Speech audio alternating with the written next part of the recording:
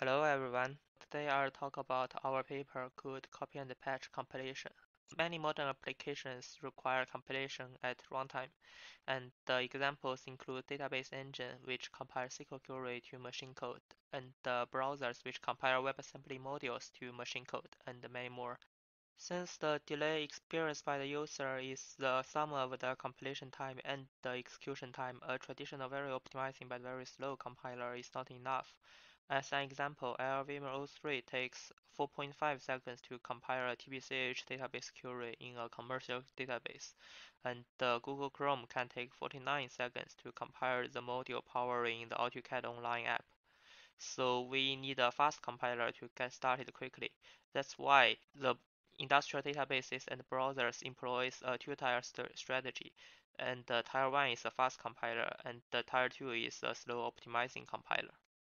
So for databases, the standard approach for tier 1 is either an interpreter or LLVM O0.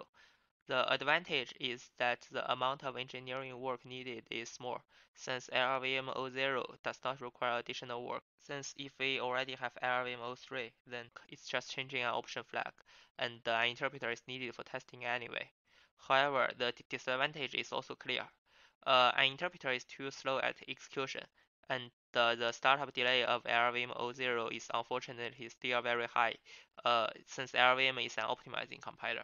So despite that we are not calling the optimization passes, LLVM is still not designed to generate code that fast. For WebAssembly, it turns out that the standard approach employed by both browsers and non-web runtimes for Tier 1 compiler is to have a dedicated baseline compiler. A baseline compiler only scans through the WebAssembly bytecode once, and as it scans through the bytecode, it determines what machine instruction it wants to emit, and emits the instruction using a platform-dependent assembler. The advantage of this approach is that the startup delay is much lower than LLVM O0. However, the disadvantage of this approach is that it only works for low-level bytecode, so no databases employs this approach as fast as we know, and also the amount of engineering work is really high. Our solution to this problem is copy and patch. Copy and patch is a compilation technique that can be used for both high-level language compilation, for example for databases, and for low-level bytecode assembly, such as for WebAssembly. And our technique achieves both much lower startup delay and much better execution performance than both LLVM O0 and the dedicated baseline compilers. To evaluate our approach, we built a WebAssembly baseline compiler that fully supports the 1.0 specification, as well as a SQL database query compiler prototype that is capable of running the TPC-H queries. And this figure shows our results. So for WebAssembly, we compare our compiler with Google Chrome's Liftoff baseline compiler and the turbofan optimizing compiler on 4 benchmarks. So as you can see, compared with the Liftoff baseline compiler, our compilation time is 4.9 to 6.5 times faster, and our execution time is 39% to 63% faster. And compared with the turbofan optimizing compilers, on small modules, our compilation time is 30 to 47 times faster, and on large modules, our compilation time is about 90 times faster, and our execution time is only 15% to 31% slower. And for our SQL database query compiler, on TPC-H queries, compared with LLVM O0, our compilation time is 2 orders of magnitude faster, and our execution time is also 2% to 57% faster. And compared with LLVM O1, our compilation time is 3 orders of magnitude faster, and our execution time is from 4% slower to 39% slower. And compared with an interpreter has a startup delay of 2 to 3 times lower than us. However, both costs are negligible because it turns out that it takes longer to construct the ASD tree. However, our execution performance is from 6 times to 27 times better. For a more intuitive view, we also plotted the Pareto Frontier for some of the benchmarks. As you can see, on WebAssembly, our compiler displaced all baseline compilers as well as one relatively slow optimizing compiler of the Pareto Frontier. And on the SQL database query compiler use case, our technique renders both interpreter and the LLVM O0 obsolete. LLVM O1 or higher optimization level is still useful, but they come at a 3 orders of magnitude higher startup delay. So the cases that they are useful becomes narrower. So how does our approach work? The core idea is that we have a code library that is built at the application build time. So at build time, we build a library of composable and configurable code snippets, which we call binary stencils that implements different language constructs. And at runtime, we select the desired snippets and compose them together by copying them to continuous memory and finally configuring them by patching in the missing values. And there are many different variants that perform the same functionality, so we do optimization by selecting the different variants, as we will cover later. The architecture is shown in the figure below. So we have the stencil generators, which are just ordinary C++ template functions. And at build time, a special compiler pre-processes these stencil generators and generates a stencil library. And this stencil library gets linked together with the main application. And at runtime, the copy and patch algorithm selects stencils from the stencil library based on the runtime known AST and compose them together and patch in missing values to produce executable code. So why does our algorithm generate code fast? The reason is that with our code library approach, the heavy lifting of generating binary code has been shifted to application build time. And at runtime, all we are doing is to select the stencil by looking up a data table and copying the stencil to the destination address by a mem copy and to do a few Scala additions to patch in the missing values. At runtime, the algorithm does not know or care about the machine instructions that is being generated, the encoding of the instruction, the encoding of the registers, or anything. Everything has just become data that we have pre-built at build time. As an example, in our WebAssembly compiler, with the exception of a few special opcodes, we don't even need a switch case on the opcode, since everything has become data. So we are going through the same code path to generate an addition, a subtraction, a comparison, or things like those. Only the stencil data that we select is different, and the code path is the same. And how can our technique also generate fast code? The reason is the Pareto principle, also known as the rule of 2080, which states that 80% of the consequences comes from 20% of the cause. And in the world of compiler optimization for static type languages, it turns out that 80% of the performance gain comes from only two optimizations. And the two optimizations are called register allocation and the instruction selection. Our stencil framework is designed to support those two optimizations through a concept which we call stencil variance. And the patch phase allows us to burn all kinds of constant literals such as stack offsets and jump addresses into the generated code, just like an optimizing compiler.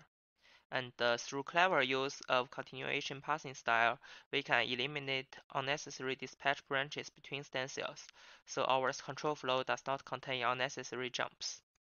And we support the two most important optimizations, which are register allocation and the instruction selection. Of course, we cannot do as well as a real optimizing compiler do, but that's good enough for our use case.